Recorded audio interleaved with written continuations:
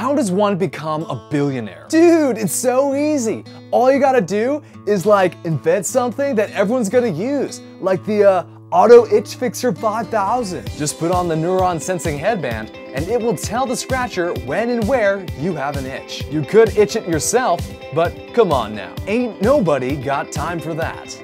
Or you could take the more conventional approach like steel business tycoon Andrew Carnegie. Well, by using some of Carnegie's greatest quotes as a centerpiece, in this 3-part series, we'll learn not only the deep stories behind what he said and why he said them, but also the life of Andrew Carnegie.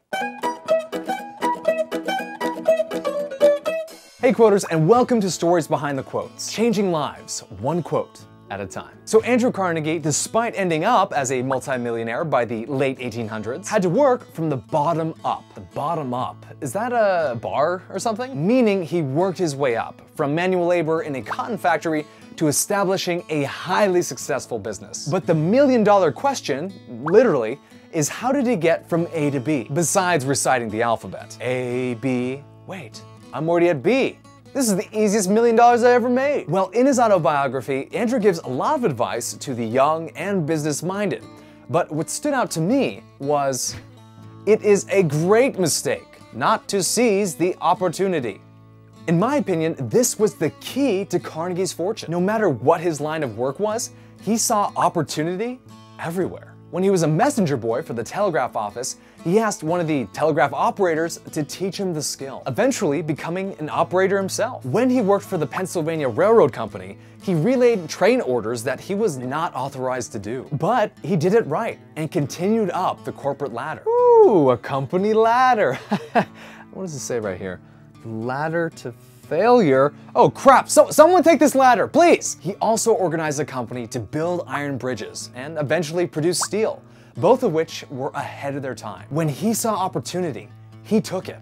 Precious. This, along with other business practices such as doing what others wouldn't, focusing on quality, and always accommodating customers, led Carnegie and his partners to wild success. Of course, not without their low times as well, such as the Homestead Strike of 1892, a 143-day labor dispute that left 16 men dead and many wounded. This was for Carnegie what hurt him more than anything else in his entire business career. Okay, so looking back at Andrew's quote, I think that it's a challenge that we all should accept. Oftentimes, opportunity can be shrouded in risk and the unknown. But from what I've noticed from highly successful people is that they take the risk, something that those who just settle in life won't dare do. Every opportunity, with some sound reason, is a chance to take you where you want to be. However, if you're content with where you are in life, then you don't have to worry about this. On the other hand, I believe that many of you, myself included, want to push yourselves to the limits, discovering your own limitations, if you have any. You hear that? Danger's afoot. Time to reveal my Superman costume. Oh no, I forgot my costume. Shoot. I'm sorry everybody, you're on your own. I can't fight evil like this. So let us get on that journey together and see what we're truly capable of. It is a great mistake not to seize the opportunity. And last but not least is today's quote question, which is, how do you plan to seize future opportunities? i.e., will you go for it even though it may seem risky or make you feel uncomfortable? Let me know in the comment section below. Hey quoters, thanks for watching. Please don't forget to subscribe, like, and comment. Now if you want to check out part 3 once it's been uploaded, all you gotta do is click in this box right here. And if you missed part 1, all you have to do is click in this box right here.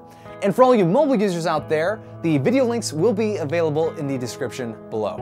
And until next time, I'll see you guys later.